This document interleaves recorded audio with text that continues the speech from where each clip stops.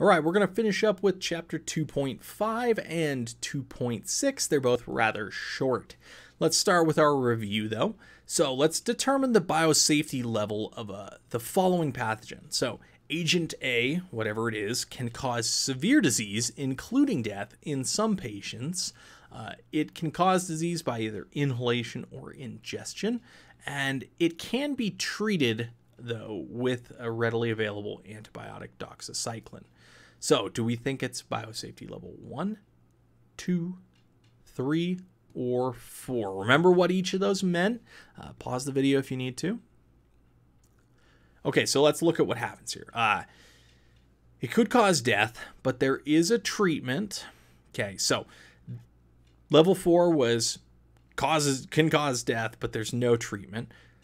Level 3 was might cause death, might be toxic, but there could be a treatment, so that's a good fit. Level 2 was probably not in a healthy individual, probably won't kill them, and there's lots of treatment. And biosafety level 1 was like, you know, not harmful at all. So our best bet here would be biosafety level 3, because we do have antibiotics, but it could cause death.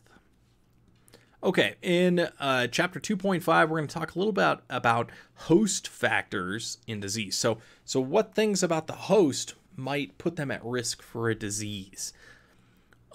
Particularly, we're going to talk about humans in this case, how our behavior could impact susceptibility to disease.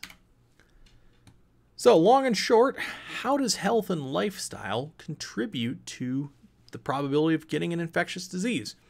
Well, there's several different factors here. One of them, right, is age. Sad fact, right? But when you're very young, under 3, your immune system is not fully developed, so you are susceptible to disease. And as you get very old, over 60, you become much more susceptible to disease. Luckily, with our COVID-19 pandemic, this group, this young group, did not was not really susceptible, but we did see a large number of elderly people die from COVID-19. The host might have genetic susceptibilities. They might have specific receptors that make them more likely to get hurt by a bacteria or virus. We'll talk a bit about this later. This is a bit more complicated. Host hygiene and behavior. This is a big one. Hand washing and sanitizing, face coverings, right?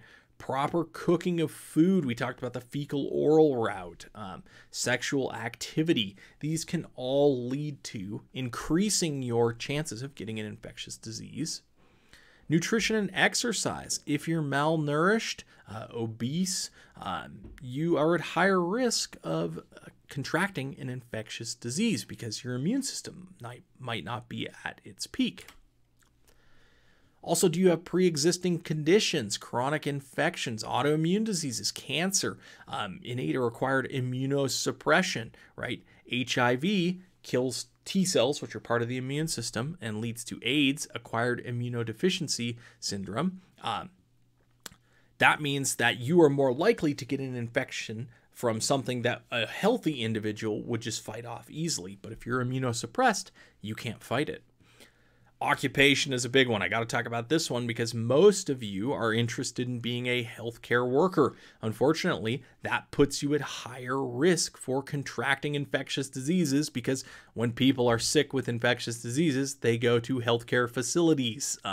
So proper protective equipment is key there.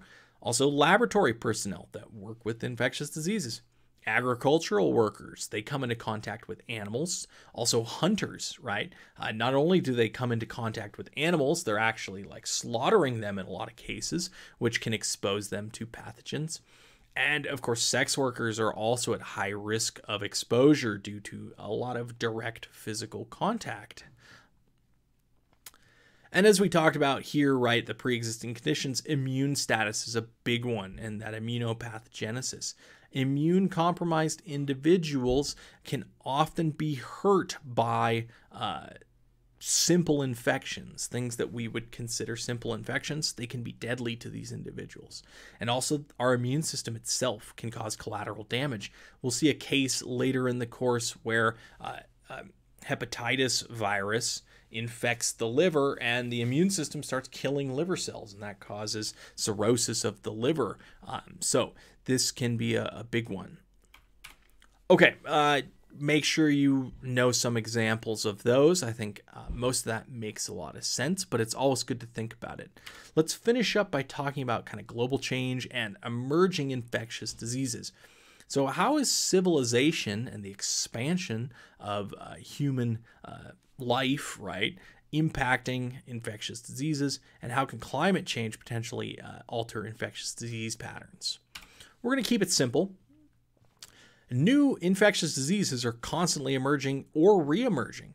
An emerging one is one that recently appeared in a population. SARS-CoV-2, our COVID-19 causing virus, that's an emerging disease, right? Interactions between humans and bats led to that emergence. A re-emerging disease is something that is a known disease, but the incidents have gone down, but now they're increasing, or the range is increasing.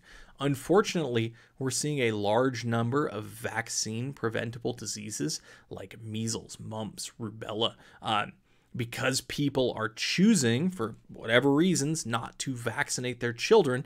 They are leading to the reemergence of these diseases. And we've seen several outbreaks in recent years of measles.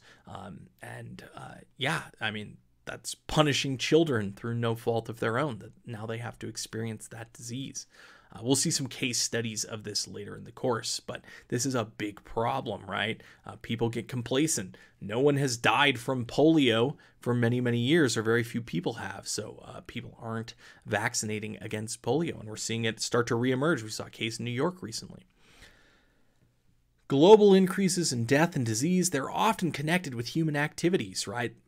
Particularly ones that bring us closer to disease reservoirs. As our population expands, as people move out into the wilderness, basically, we come into contact with animal reservoirs and vectors.